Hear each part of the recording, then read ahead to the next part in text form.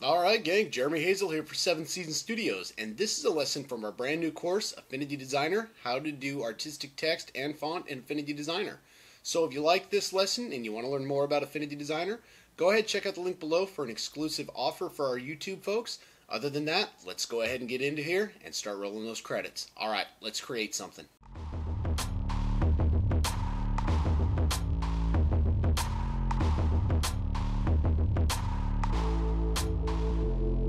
Alright folks, and welcome to Affinity Designer. So in this lesson we're going to show you something called an adjustment layer. Now, this is not implied to be a how-to on everything adjustment, but we're going to show you what you need in order to pull off the projects we got coming up. So let's go ahead and let's drag out some text. Let's just call it adjust. Alright, perfect. Now let's make some of this text blue and some of it red. Now you should know how to do this. All right, perfect. Now, let's go ahead and center this text up here. All right, close enough for horseshoes and hand grenades. Now, you see the layer that's created is a text layer. We've already beat this one to death. But now, the adjustment panel is shown down here in the layers panel. And you see this little half circle?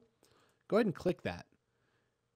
These are all the adjustment layers that are available in Affinity Designer. Now, an adjustment layer allows you to work non-destructively. Now, what does that even mean? Let's check this out. Let's say that I want to change this from a color to a black and white image. I use the black and white adjustment layer. And now where'd my text go? Well, let's see. It was red and blue, right? So let's go ahead and push down the reds. Hey, there it is. And let's go ahead and push down the blues. Ah, there it is. And then I can even adjust the blend mode if I want. I can make it normal. I can go through and adjust a lot of crazy stuff with the blend mode. I can use hard light and I get a couple different colors.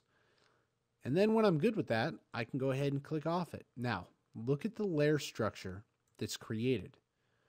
Adjust, black and white adjustment layer. Now watch what happens when I turn it off. It comes right back to normal. I didn't lose any data by using an adjustment layer. So, black and white on, black and white off. And now if I don't like this anymore, I can select it, I can right click, and I can just delete the adjustment layer, and I'm right back to my original text. Adjustment layers allow you to work non-destructively. And for those that don't know what that is, when you work non-destructively, you can always change your mind and go back. If you work destructively, you've destroyed the image. All right, let's take a look at a couple more, and then we'll move on to the next type of lessons that will allow you to complete the project. Let's go ahead and invert. Now we come over here, and let's hit invert. Whoa, what just happened, right? You remember our color wheel? Well, we had blue text. Guess what the opposite of blue is? Yellow. We had red text. Guess what the opposite of red is? This kind of aqua greenish color. So it takes it and it inverts it. Now let's say you just hate that with every fiber of your being. Just select the layer and hit delete. Now, another common adjustment layer is that of Recolor. Now let's make sure, let's do this so you see the process. I'm on the adjustment layer. We're going to hit the Recolor. Now watch this. Notice how it made it all red, so it recolors everything in the box, and you can adjust that. You can adjust the saturation. You can adjust the blend mode in here, same as you could before. And if you adjust the blend mode, you can even get crazy and adjust the blend mode options through the curves panel. That's a whole other ball of wax right there. All right, and if you don't like the recolor, you select it, and you can delete the layer.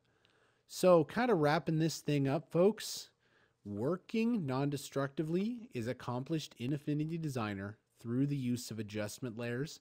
And I'll tell you what, the more effectively you can use these, the better off you're going to be. Now, the last thing that I'm going to show you here, let's go ahead and let's just go adjustment layer. Okay. Now, we have been applying these adjustment layers over to the individual layers, like adjust and layer. Watch this. If I'm just in the top layer of adjustment and I come over here and I'm going to change everything over to black and white. Now, you see how this layer is attached to this layer. This is what it means. Let's go ahead and just make this a darker. Okay, go ahead and okay. You've seen this show before. Watch this.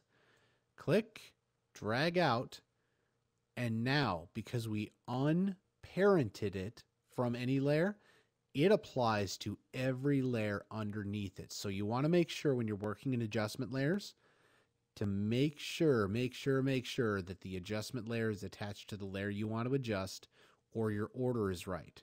As an example, if I wanted this layer not to be black and white, I have to drag it up above, or I have to nest this layer inside of the adjustment.